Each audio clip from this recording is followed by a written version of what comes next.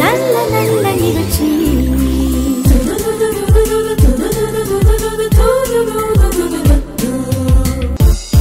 வந்தாச்சு வந்தாச்சு பாலியர் சங்க பேக்கேஜ், பாட்டு நாடகம் இன்றும் உண்டு. சந்தோஷமா வாங்க, உற்சாகமா வாழ, சந்தோஷமா வாங்க, உற்சாகமா வாழ. ஜாலி ஜாலி ராஹோலி ஆகலாம், jolly jolly jolly, jolly jolly ராஹோலி ஆகலாம், ஜாலி ஜாலி ஜாலி. ஆஹா ஜாலி.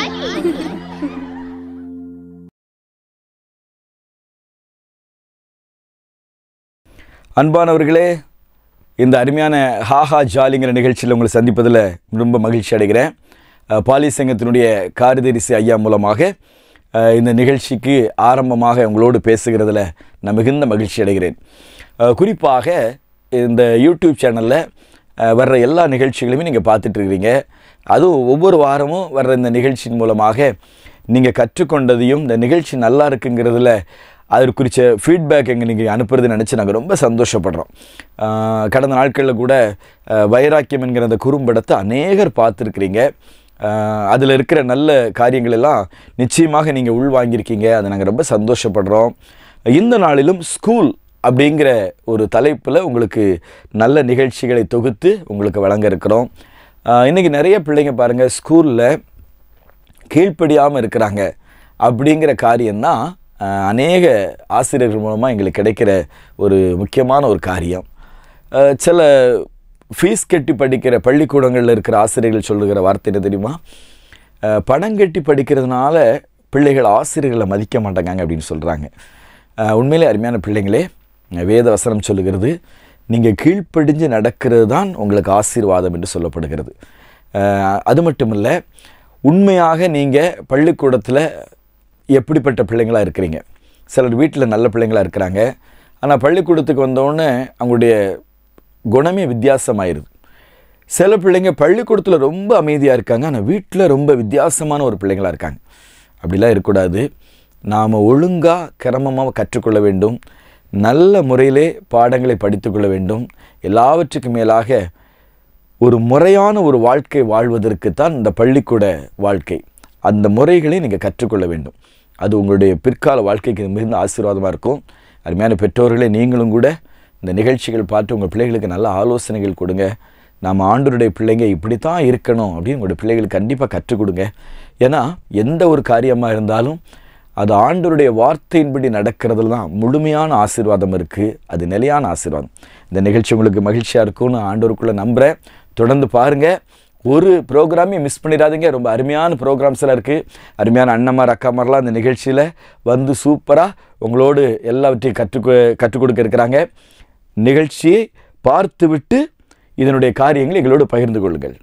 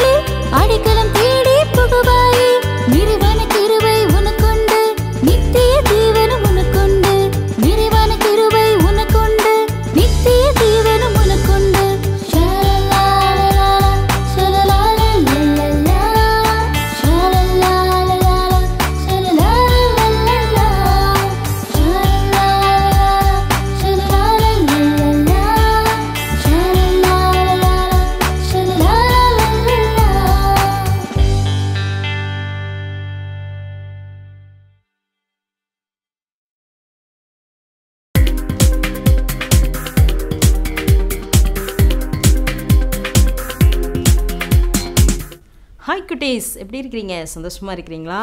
இன்றைக்கும் கூட அக்கா உங்களுக்கு ஒரு வசனம் சொல்லி கொடுக்க போகிறேன். நீங்கள் முதலாக பைபிள் வாசித்தீங்களா? இன்றைக்கி அது தியானிச்சிங்களா? சரி, அக்கா சொல்ல நீங்கள் வசனம் சொல்லுங்கள். கர்த்தருடைய வேதத்தில் பிரியமாக இருந்து இரவும் பகலும் அவருடைய வேதத்தில் தியானமாக இருக்கிற மனுஷன் பாக்கியவான். 1 சங்கீதம் 2 வசனம். இன்னும் ஒரு அக்கா சொல்கிறேன், நீங்கள் திரும்ப சொல்லுங்கள். கர்த்தருடைய வேதத்தில் பிரியமாக இருந்து இரவும் பகலும் அவருடைய வேதத்தில் தியானமாக இருக்கிற மனுஷன் பாக்கியவான். 1 சங்கீதம் 2 வசனம்.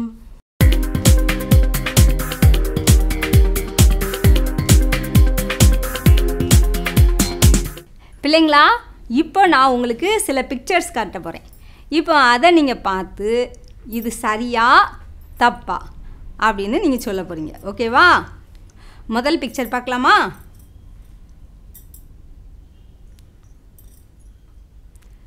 தப்பு. கரெக்ட், நல்லா சொல்லிட்டீங்க. இது தப்பு. சண்டை போடலாமா? கூட படிக்கவங்க கூட சண்டை போடுறது தப்பு. அடுத்து ஒன்று காட்ட போகிறேன், கவனமாக பாருங்கள். கரெக்ட். இது கரெக்ட் தானே? அப்போது சண்டை போடக்கூடாது. நம்ம எப்படி இருக்கணும்? சமாதானமாக இருக்கணும். அப்போ தான் ஏசப்பாக்கு பிடிக்கும். சரியா? அடுத்த பிக்சர் பார்க்கலாமா? ரெடியாக இருக்கீங்க தானே? அலர்ட்டாக இருங்கண்ணே. தப்பு. கரெக்ட். கிளாஸில் எப்படியா இருப்பாங்க? கிளாஸில் அப்படியே தூங்கிக்கிட்டு அப்படியே இருந்துக்கிருந்தா எப்படி படிப்பு வரும்? வராதில்ல. அப்போ இது என்னது? தப்பு. கிளாஸ் ரூமில் இப்படி இருக்கக்கூடாது. சரி, அடுத்த பிக்சர் பார்க்கலாமா? கரெக்ட். இப்படி தான் சமத்தா நல்ல பிள்ளையாக கவனிக்கணும். சரியா? இப்படி கவனிச்சிங்கன்னா நீங்கள் படிக்கணும்னு அவசியமே இல்லை. வீட்டில் போய் மறுபடி மனப்பாடம் பண்ணணுன்னே அவசியம் இல்லை. நல்ல கிளாஸ் ரூமில் டீச்சர் சொல்லி கொடுக்குற பாடங்களை நல்ல கவனமாக கேட்டிங்கனாலே போதும். அழகாக சக்ஸஸ்ஃபுல்லாக எக்ஸாம் எழுதி முடிச்சிடலாம். ஓகேவா?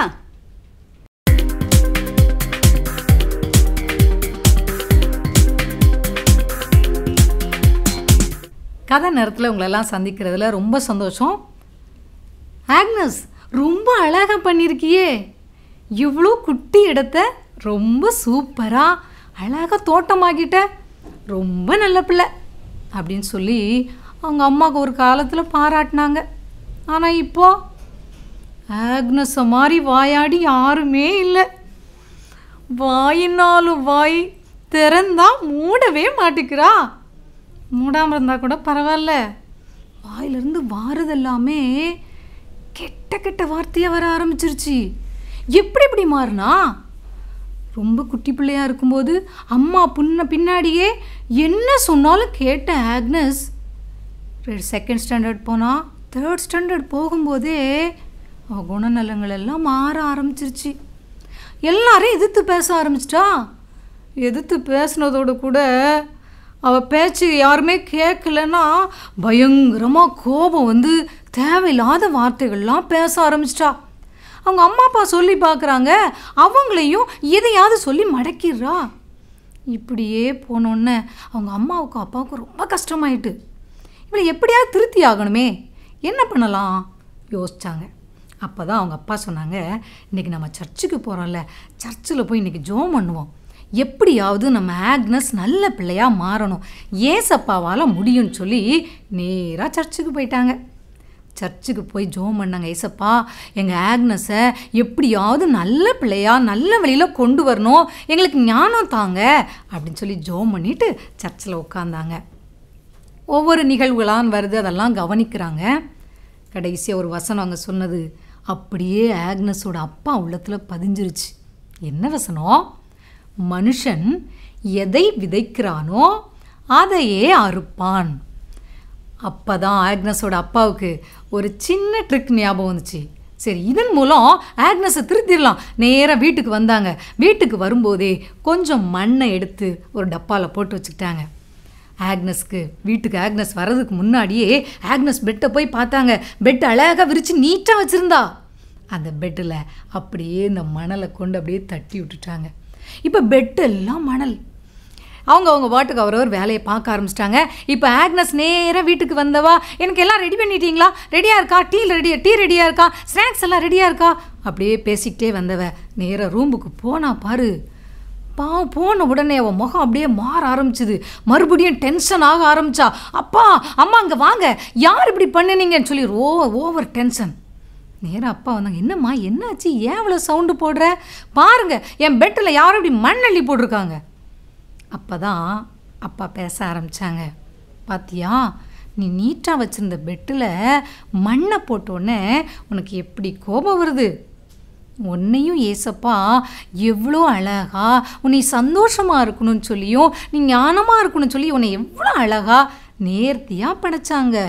ஆனால் நீ எப்பவும் கோபப்பட்டு கெட்ட கெட்ட வார்த்தையெல்லாம் பேசி எல்லாரையும் காயப்படுத்திகிட்டு இருக்கியே, அது நல்லாவா இருக்கு? ஏசப்பா உன்னைய நல்ல பிள்ளைன்னு சொல்லி ஏசப்பாட்டு மட்டும் இல்லை, நீ எல்லாற்றையும் பேர் வாங்கணும்னு சொல்லி தான் ஆசைப்படுறாங்க. அப்படி சொன்ன உடனே ஆக்னஸ் அப்படியே யோசிக்க ஆரம்பித்தா. ஓ, என் வாழ்க்கையும் அப்போ இந்த மணல் மாதிரி தான் இருக்குதா, இல்லை நான் நல்ல பிள்ளையாக மாறணும் அப்படின்னு சொல்லி உடனே அம்மா அப்பாட்ட மன்னிப்பு கேட்டா. அன்பான தம்பி தங்கச்சி, நீ எப்படி இருக்கிற? ஏசப்பா உன்னைய ரொம்ப நேர்த்தியாக படைச்சிருக்கிறாங்க. நீயும் தவறான வார்த்தைகள் பேசாமல் உன் வார்த்தையினால் மற்றவங்களை கனம் பண்ணி சந்தோஷமாக இருப்பியா?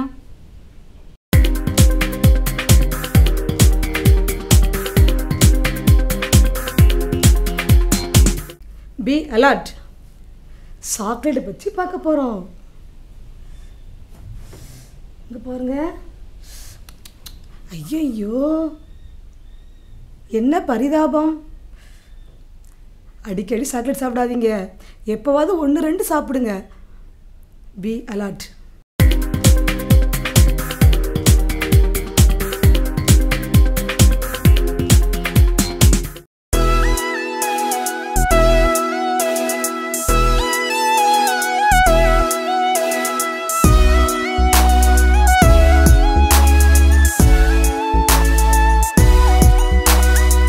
தம்பி தங்கையே உனக்கு தெரியுமா, தாவீதின் வாழ்க்கையை கேட்டிடுவாயா? தம்பி தங்கையே உனக்கு தெரியுமா, தாவீதின் வாழ்க்கையை கேட்டிடுவாயா? எதிரியின் ஈட்டிக்கும் தப்பினாரே, படைகளின் கூட்டத்திற்கும் மறைந்தாரே. எதிரியின் ஈட்டிக்கும் தப்பினாரே, படைகளின் கூட்டத்திற்கும் மறைந்தாரே.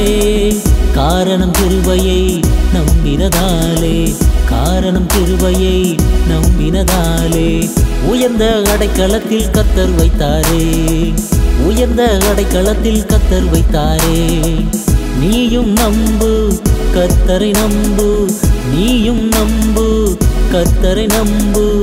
உன்னையும் ஆசீர்வதித்து உயர்த்தி வைப்பாரே, உன்னையும் ஆசீர்வதித்து உயர்த்தி வைப்பாரே.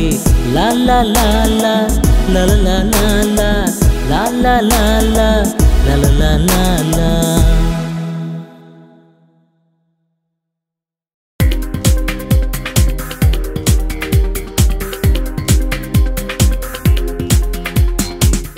ஹாய், நல்லா இருக்கிறீங்களா? சரி, இப்போ நம்ம எதுக்கு வந்திருக்கோம்? சார்ட்டோர் பகுதிக்கு வந்திருக்கோம். இந்த பகுதிக்கு என்னெல்லாம் தேவைங்கிறது பார்த்துக்காங்க, சரிங்களா? சிசர், அப்புறம் கம், பென்சில், மார்க்கர், மெயினாக கலர் சீட்டும் இப்படி ஒரு அட்டையை எடுத்து வச்சுக்காங்க, ஓகேவா? சரி, இப்போ இந்த கலர் சீட்டை இந்த அளவுக்கு கட் பண்ணிக்காங்க, ஓகேவா? இந்த கட் பண்ணதை நீங்கள் இப்படி ஃபோல்டு பண்ணி, அதுக்கப்புறமா இதையும் இப்படி ஃபோல்டு பண்ணி இந்த ஹார்னர் வந்து கரெக்டாக வர மாதிரி நீங்கள் என்ன செஞ்சுக்கணும், மடிக்கணும், ஓகேவா? இப்படி ஃபோல்டு பண்ணிவிட்டு பென்சில் வச்சுக்கோங்க, வச்சுட்டு மேலே ஒரு கேவ் லைன் போட்டுட்டு இதை கட் பண்ணிக்காங்க.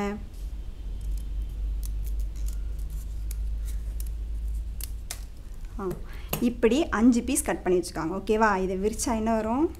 அழகான ஒரு பூ வரும், சரிங்களா? இந்த பூக்குள்ளே ஒட்டுறதுக்காக இதை மாதிரி ஒரு 10 ரூபா காயின் சைஸ்க்கு நீங்கள் என்ன பண்ணிக்காங்க, ஒயிட் கலர் பேப்பரில் ரவுண்ட் ஷேப் கட் பண்ணி வச்சுக்கோங்க, ஓகேவா? இப்போ நம்ம என்ன பண்ண போகிறோம் அப்படின்னா, நீங்கள் இதை கட் பண்ணி வச்சுருக்கீங்கல்ல, இந்த பூக்குள்ளே இந்த ரவுண்ட் ஷேப்பை ஒட்ட போகிறோம். ஒட்டுறதுக்கு முன்னாடி நீங்கள் என்ன பண்ணால் இதில் பைபிள் அப்படி சொல்லி என்ன செஞ்சுக்காங்க, எல்லாத்தையும் ரெடி பண்ணி வச்சுக்காங்க. இந்த அக்கா கட் பண்ணி எல்லாம் ரெடி பண்ணி வச்சுருக்கானா? ஓகேவா? இப்போ உங்களுக்கு ஒன்றே ஒன்று வேணால் நான் ஒட்டி காமிச்சிடுறேன்.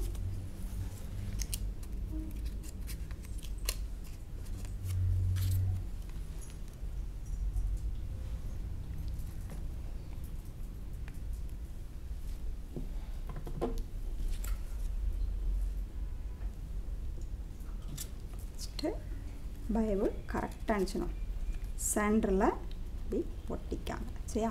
இப்படியே பைபிள்னு சொல்லி அக்கா கலர் கலராக பேப்பரில் எழுதி ஒட்டி வச்சுருக்கேன். அதுக்கப்புறம் கலராக இதுக்கு வந்து கான்ட்ராஸ்ட் கலர்னால் அழகாக இருக்குல்ல, அதுக்காக நினச்சிங்க ஒன்று கலர் காம்பினேஷன் பண்ணி செலக்ட் பண்ணி வச்சுக்கோங்க. இப்போ இந்த ப்ளூ கலர் பேப்பர் இருக்கா, இந்த அளவுக்கு நீங்கள் கட் பண்ணிவிட்டு இதை ரெண்டாக ஃபோல்டு பண்ணி இதை என்ன செஞ்சுக்காங்க, கம்மு போட்டு ரெண்டையும் ஒட்டிக்காங்க. இந்த ஒட்டி வச்சுருக்கேன்னா அக்கா புரியுதா? இல்லை சரிங்களா? இதை மாதிரி என்ன செஞ்சுக்காங்க, இதை மாதிரி 5 ஃபோல்டு பண்ணி நீங்கள் என்ன செஞ்சுக்காங்க, ரெடி பண்ணி வச்சுக்காங்க. 5 இருக்கா? ஓகே. இப்போ நீங்கள் இதை ரெடி பண்ணீங்கள்ல, பைபிள் சொல்லி பூவில் எழுதி அதை ஒன்றையும் கம் போட்டு என்ன செஞ்சுக்காங்க, இப்படியா ஒட்டிக்காங்க. கரெக்டாக ஒட்டுங்க. பைபிள் லெட்டர்ஸ் கீழே வர மாதிரி ஒட்டுங்க, தலைகீழ ஒட்டிடாதீங்க, கவனமாக ஒட்டுங்க. ஓகேவா?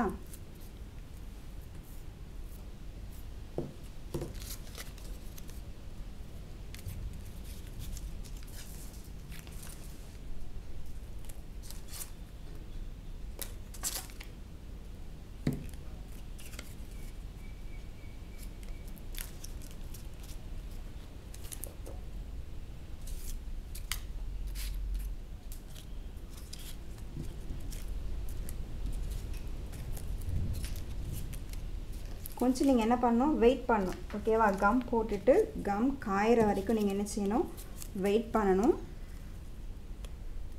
ஓகே. இப்போ நான் இந்த 5மே ரெடி பண்ணிட்டேனா?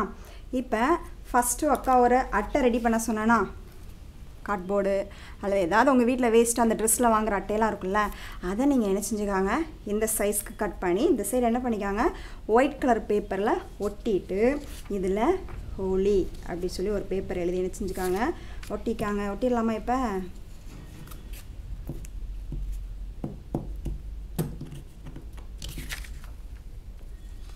ஓகே, அழகாக ஒட்டிட்டு இப்போ என்ன பண்ணலாம் அப்படின்னா, நம்ம 5 எடுத்து ரெடி பண்ணி வச்சுருக்கோமா, பைபிள் சொல்லி ஒரு பூவில் அழகாக எழுதி வச்சுருக்கோமா, இங்கே 5 ஹார்னரில் நீங்கள் நினச்சிதிங்க இந்த பேக் சைடு 5 வர்ற மாதிரி கம் போட்டு ரெடி பண்ணி வச்சுக்கோங்க.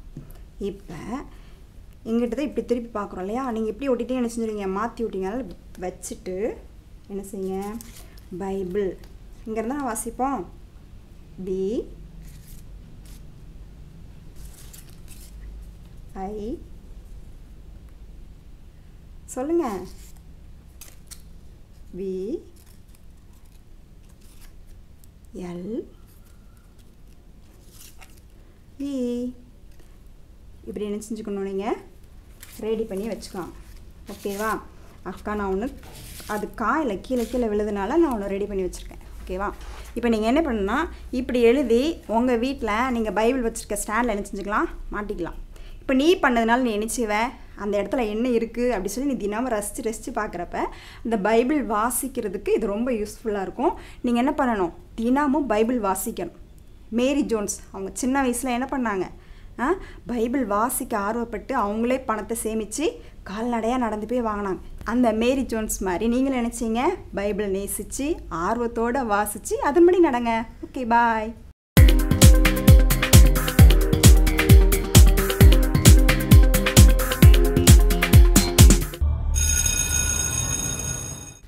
டேய், நேற்று எதுக்கு 2 பேருமே கிரிக்கெட் விளாட வரல? டேய், கிரிக்கெட் விளாட போனேன், மட்டையால் உன்னை அடிப்பேன்னு சொல்லி எங்கள் அப்பா நேற்று விரட்டி அடிக்க வந்துட்டாரு, அதனால் வரல. நீ ஏன்டா வரல? நானாடா ஸ்கூல் முடிஞ்சோடனே வீட்டுக்கு போனேன், ரொம்ப டயர்டு. சரி படுத்தேன், அப்படியே தூங்கிட்டேன். முழிச்சு பார்க்க மணி 10 மணி. 10 தான் ஆச்சா? விடியலையா? ஒன்னெல்லாம் வச்சுக்கிட்டு என்ன பண்ணேன்? சார் வராங்க sir. Good morning sir. Good morning. Good morning. நல்லா படிக்கிறீங்களா? படிக்கும் சார். எப்படி பிரிஸ்கா இருக்கணும் என்ன? சரி சார். நல்லா நான் நடத்தின பாடங்கள் எல்லாம் கவனமாக கவனிச்சிருப்பீங்கன்னு நினைக்கிறேன். நாளைக்கு மிட் டேர்ம் ஞாபகம் இருக்கா? இருக்கு சார். சும்மா தலையாட்டக்கூடாது, நல்லா எழுதணும், நிறைய மார்க் வாங்கணும், உற்சாகமாக படிக்கணும், கவனமாக படித்து பரீட்சையை எழுதணும். சரியா? ஏனதோனான்னு இருக்கக்கூடாது. நல்லா முயற்சி பண்ணுங்க, அந்த பரீட்சையை கவனமாக எழுதுங்க. சார் நீங்கள் சொல்லிட்டேல சார், நாங்கள் எல்லாரும் சூப்பராக எழுதுவோம் சார். Very good. ப்ரிப்பேர் பண்ணுங்க என்ன? Okay sir. Thank you sir. Day exam படிச்சிட்டீங்களா? பார்த்துக்கலாம்டா. ஒன்றும் புரிய மாட்டேங்குடா. Good evening students. Good evening sir. நல்லா இருக்கீங்களா? நல்லா இருக்கும் சார். சரி, நாளைக்கு எக்ஸாம் வருது, எல்லாம் எப்படி நல்லா படிக்கிறீங்களா? ஆயத்தமா இருக்கிறீங்களா? படிச்சிட்டு சார். இன்னும் ஒரு மாதிரி சொல்றீங்களே, இதுவே சரியில்லையே. சரி, நான் உங்களுக்கு சில டிப்ஸ் எல்லாம் சொல்லி கொடுக்குறேன். அதன்படி நீங்க கரெக்டா நீங்க படிச்சிட்டீங்கன்னா நல்ல மார்க் எடுத்துடலாம். சரியா? சார் எங்களுக்கு தெரியாததா? எல்லாம் எங்களுக்கு தெரியும் சார். என்னடே நீ இப்படி பேசுற? நீ நல்ல மார்க் எடுக்கணும்னுக்காக தான் நான் சொல்லி கொடுத்துட்டு இருக்கிறேன். சரி, இந்த புக்கில் இருந்து உனக்கு சில முக்கியமான கொஸ்டின்ஸ்லாம் நான் என்ன பண்றேன், மார்க் பண்ணி கொடுக்குறேன். அதை படிங்க, நல்ல மார்க் எடுக்கலாம். சார் சார் நேத்தே பாடம் நடத்தும் போது எல்லாத்தையும் சொன்னாங்க, நாங்கள் எல்லாம் குறிச்சிட்டேன் சார். என்னையும் இப்படி சொல்றான், நேத்தே குறிச்சிட்டேன்னு சொல்லி? அதுவும் படிச்சிடும் சார். சரி, அந்த கொஸ்டின் எல்லாம் நல்லா புரிஞ்சு படிக்கணும். சரியா? எல்லாம் புரிஞ்சுதான் சார் படிச்சுட்டு இருக்கோம். பார்த்துக்கலாம் சார். நல்ல மார்க் எடுக்கணும்லாடே. சரியா? அதனால நல்லா கவனிச்சு படிங்க. பார்த்துக்கலாம். என்ன நீங்க இப்படி சொல்றீங்க? கொஞ்சம் கூட படிப்புல ஆர்வம் இருந்த மாதிரியே தெரியலையே. சரியா? நல்லா படிக்கணுண்டே, நல்லா படிச்சாதான் நல்ல மதிப்பெண்கள் எடுக்க முடியும். சரியா? அதனால நான் சொல்றத கேளுங்க. சரி, நல்லா ஆயத்தப்படுங்க. சரியா? ஆயத்தப்பட்டாதான் நீங்க நல்ல மார்க் எடுக்க முடியும். சரி, நாளைக்கு நல்ல எக்ஸாம் எழுதிருங்க. சரியா? பார்த்துக்கலாம்.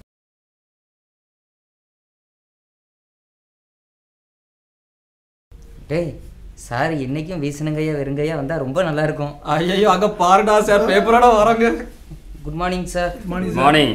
என்ன ஃப்ரெஷ்ஷாக இருக்கிற முகம்லாம் வாடி போனது மாதிரி இருக்கு.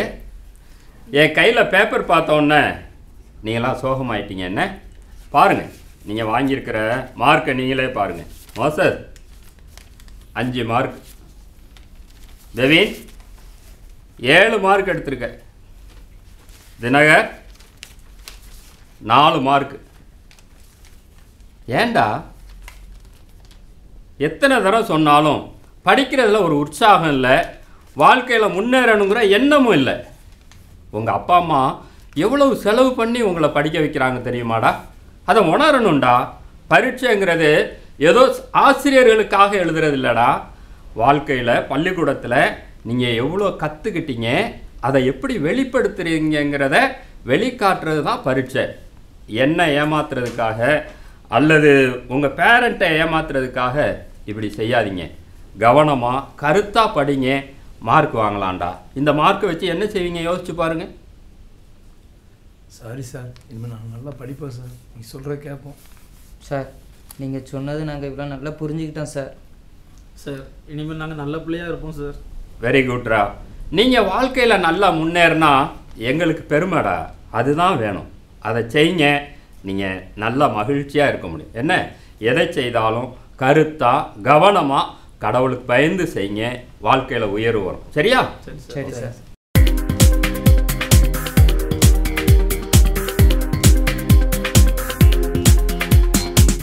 அன்பானவர்களே, எப்படி இருந்துச்சு இன்றைக்கி ப்ரோக்ராம்? ரொம்ப அருமையான ஒரு நிகழ்ச்சியை நீங்கள் பார்த்துருக்கிறீங்க. ஆமாம், இது எக்ஸாம் காலங்கள் இல்லையா?